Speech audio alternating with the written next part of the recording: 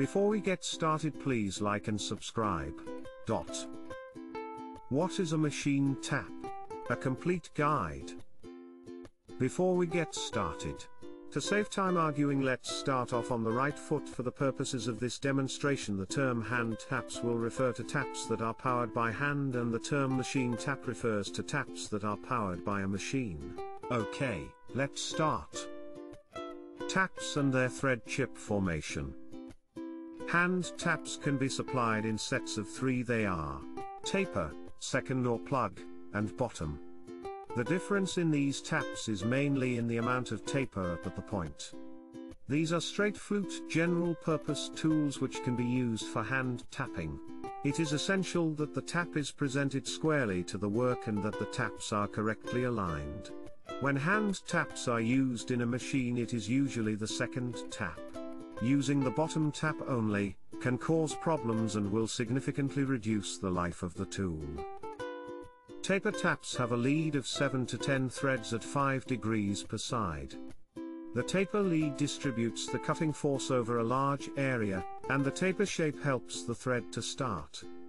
They can therefore be used to start a thread prior to use of second or bottom leads, or for through holes. Second or plugged taps shave a lead of 3 to 5 threads at 8 degrees per side. They are the most popular and can be used for through holes, or blind holes where the thread does not need to go right to the bottom. Bottom taps have a chamfer lead of 1 to 2 threads, the angle of the lead being around 18 degrees per side.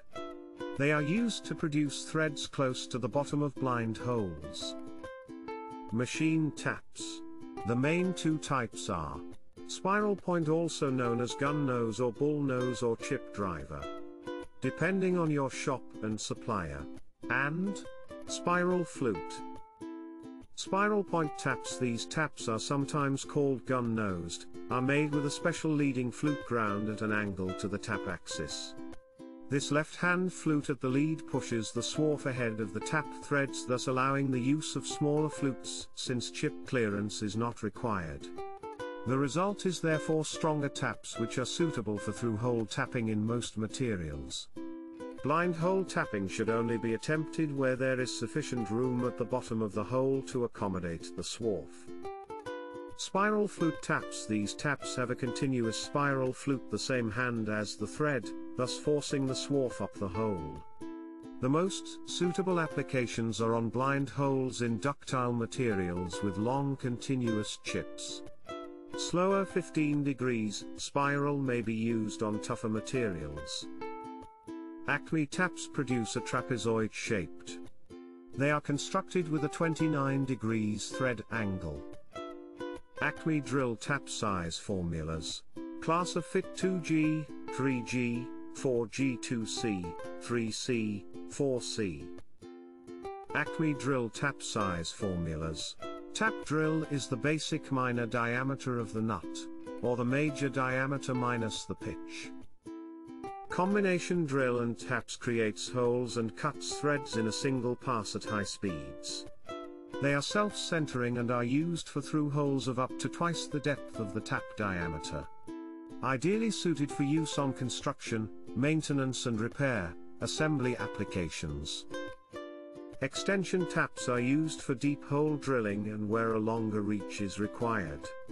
They are designed with standard threads and an extended shank. Pulley tap. The hub portion of pulley parts contain oil cups and set screw holes, most of which cannot be reached with ordinary hand taps. Pulley taps have the same basic thread dimensions as hand taps, but pulley taps differ in that they have a longer shank which is of the same basic major diameter as the threaded portion. When tapping pulley hub holes, the taps are inserted through holes in the rims which are slightly larger than the shanks of the taps. These holes serve as guides or bushings for the taps to assure proper alignment when tapping. Pulley taps can also be used for general tapping in parts where an extra long length is required to reach the holes being tapped. Nut taps feature a long chamfer which assists in entering the drilled hole, and distributes the cutting action over several teeth. These taps were initially designed for tapping nuts and have a long thread length. The shank diameter is smaller than the tap's minor diameter to allow the accumulation of several nuts after tapping. Nut taps also feature an extended square length. Pipe taps are used to cut internal threads in parts or fittings that will be mated with threaded pipe or fittings to make a pressure-tight joint. Pipe threads require higher cutting forces than regular machine thread tapping because the threads require 100% thread depth. All threads on tapered pipe taps are cutting. NPT, National Pipe Taper, refers to American National Standard Taper pipe threads. They are commonly used for general-purpose applications and require a sealant. NPS, National Pipe Straight, refers to American National Standard Straight Pipe. They are commonly used for threads in pipe couplings. NPT, National Pipe Taper, refers to American National Standard Taper pipe threads.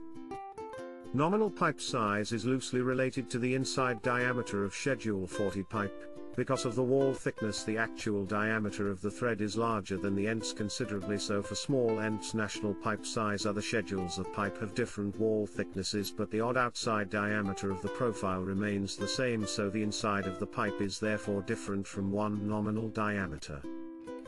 For more information, reference ANSI/ASME B1.20.1 to 1983, R1992. The angle between the sides of the thread is 60 degrees and perpendicular to the center axis. The taper is 3/4 of an inch per foot, which is 1 degree 47 minutes in 24 seconds or 1.7899 degrees.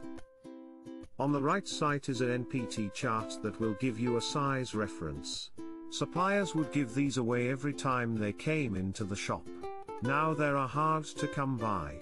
So if you see charts and reference books at garage sales or second-hand stores, it's worth the investment to pick them up.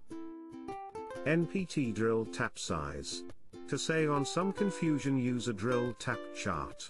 On the print, locate the size that you need to tap. Match that with the size on the drill tap chart. Extension pipe taps and British standard pipe taps are typically constructed with a chamfer. Chamfers are the length of the tapering threads at the front of the tap. Both the chamfered portion of the tap and the first full thread beyond the chamfer produce the finished thread of the part. Several pipe taps are designed with a hook, which is the entry angle of the cutting face or the part of the flute that cuts into the workpiece. High hook pipe taps are used on ductile materials that normally produce long continuous chips, such as aluminium, free machining stainless steel, mild steels, and plastics. Medium hook, also known as regular hook, pipe taps produce smaller chips in general purpose applications. They are used on a variety of ferrous and non-ferrous metals. Low hook pipe taps are used to produce granular chips. They are used on cast iron and brass. Standard pipe taps are used for cutting internal threads in parts or fittings that will then be mated with threaded pipe or fittings to make pressure-tight joint. Spiral flute pipe taps are designed for general-purpose internal threading of pipe taps and pipe fittings. The flute geometry draws the chips away from the hole where chip disposal may be an issue. Spiral flute short projection pipe tap designs are available for shallow hole applications. Why use interrupted threads? Interrupted threads are used for increased coolant penetration to the cutting edge, enhanced chip escape and reduced friction and torque. Often recommended for difficult materials such as stainless steel, titanium and bronze. Thread-forming pipe taps are used to form internal threads by displacing the metal without producing chips in pipes and pipe fittings. They are ideal for aluminium, brass, copper, steel and soft metals. Major advantages of thread forming over thread cutting. Chipless tapping. Since the thread is formed and not cut, there are no chips to interfere with the tapping process or to cause chip removal problems in blind holes. Stronger threads. The grain flow of formed threads follows the contour of the thread, resulting in greater thread strength. This is especially true for materials that work hardened such as steel and stainless steel. Better thread gauging forming taps rearrange the metal in the hole to create the thread. Because no metal is cut away, the possibility of producing oversized threads is greatly reduced. Stronger taps. The absence of chips eliminates the need for flutes, resulting in a solid, stronger tap. Longer tap life. Forming taps last 3 to 20 times longer than cutting taps because they have no cutting edge to dull. More efficient production. Longer tap life, less tap breakage, and faster tapping speeds combine to reduce cycle time and machine downtime. Surface treatment. While selecting the correct type of tap for a job, the material to be tapped should also be considered. This may determine the surface coating that should be applied to the tap in order to extend its life. Bright finish. Most taps are supplied with no surface treatment. They are referred to as bright finish. These taps are mainly for use on non-ferrous materials, or steels that do not cold weld. Bright finish taps are therefore suitable for all hand operations, where speeds are too low for cold welding to occur, and for most machine operations. Steam oxide. A black oxide surface, Fe3O4, produced on the surface of a finished tap by means of a steam furnace. This oxidized surface is porous and helps retain cutting fluid in the working portion of the tap. The materials on which steam oxide has shown improvement in performance are stainless steels, steel forgings, tool and die steels, hot and cold rolled steels, and high nickel alloys. Titanium nitride, tin, a thin deposit, approximately 0.0001, applied to the surface of a finished tap utilizing PVD coating technology. Tin coating increases the surface hardness and wear resistance. Use of tin coating on standard tools will help increase tool life in harder materials, up to 32 HRC, such as stainless steels, steel forgings, tool and die steels and hot and cold rolled steels. Tin coating also works very well with water-based cutting fluid. Titanium carbonitride, TCN, similar to tin, TCN is applied utilizing PVD coating technology. This coating combines high hardness, approximately 2800 Vickers, with the anti-seizure properties of nitride. A lower coefficient of friction helps reduce welding by 75% over tin-coated tools. These features make TCN especially beneficial in non-ferrous material and hardened steels. Titanium aluminium nitride, TALN. TALN is applied using PVD coating technology. The addition of aluminium reduces friction and increases the coating oxidation temperature. As a result, TALN has increased resistance to heat and oxidation wear. This makes TALN better suited for high-speed/high heat applications. TALN coating is incorporated into many of our tools. Technology for tapping 75% faster. Punch taps. Have you tried immersion punch taps yet?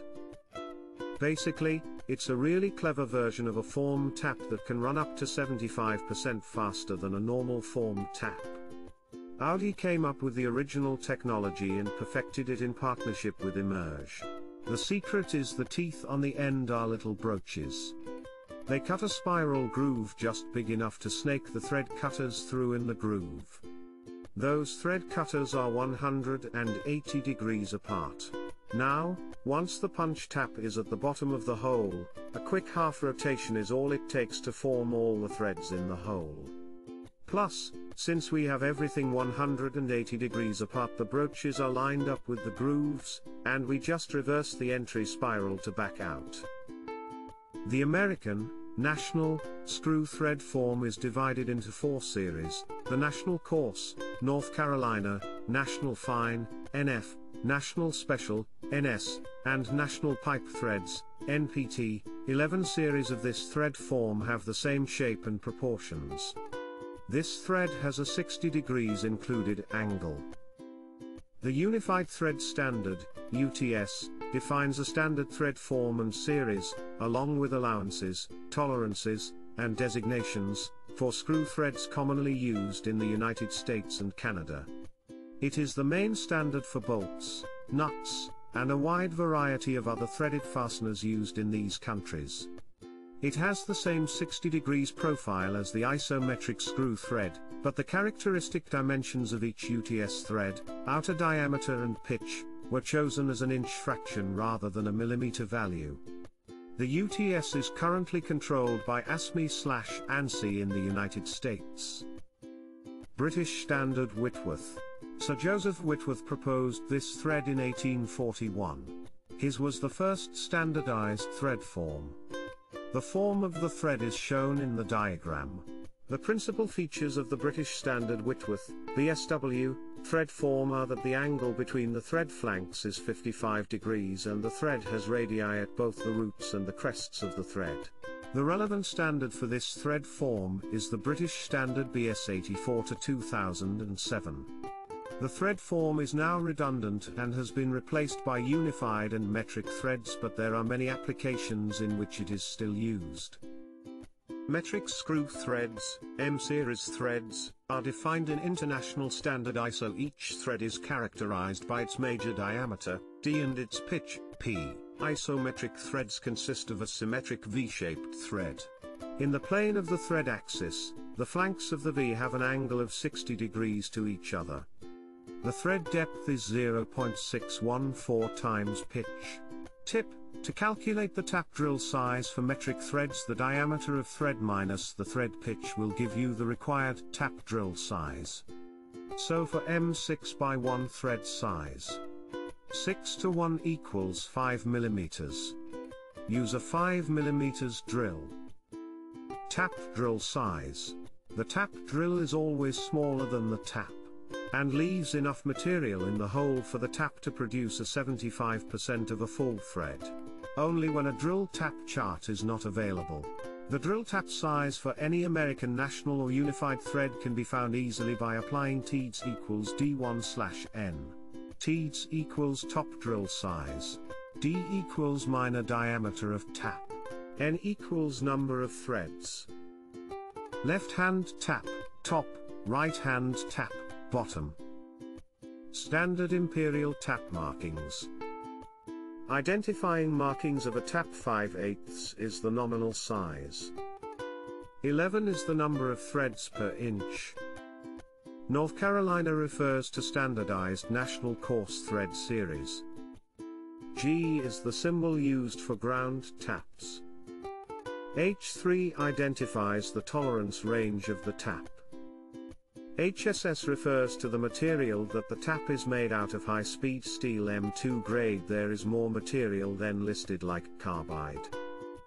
Left-hand taps are identified by an LH or left-hand marking. The tap is right-hand by default. Standard metric tap markings. Nominal size. Pitch, lead of the tap. The absence of the indication of pitch means that the coarse pitch is specified. Pitch diameter limit. Tap material HSS. I understand that these tools look similar but perform jobs that are totally different to each other. Roughing end mill will remove large amounts of material and will leave a rough surface. It will not produce a thread. Spiral flute taps can only produce threads and cannot be used to rough material to a given size.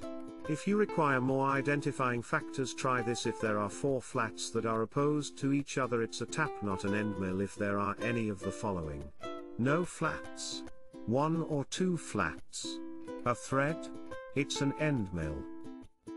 Here are some of the websites that I used to gather up the information in this video. Give them a visit for more information. Well, I'm glad to see that you like the video. As you can see in this video, I use some new technology. I did use computer voiceover. That's something new for me, and I'm giving it a try. I also added background music. If you liked it or disliked it, please leave your comments in the comments section below. If you want to see other great videos on machining, check out my YouTube channel Shop and Math. And as always, please like and subscribe. It's free and it'll help me out. All you have to do is click on the icon of my face and I will do the rest.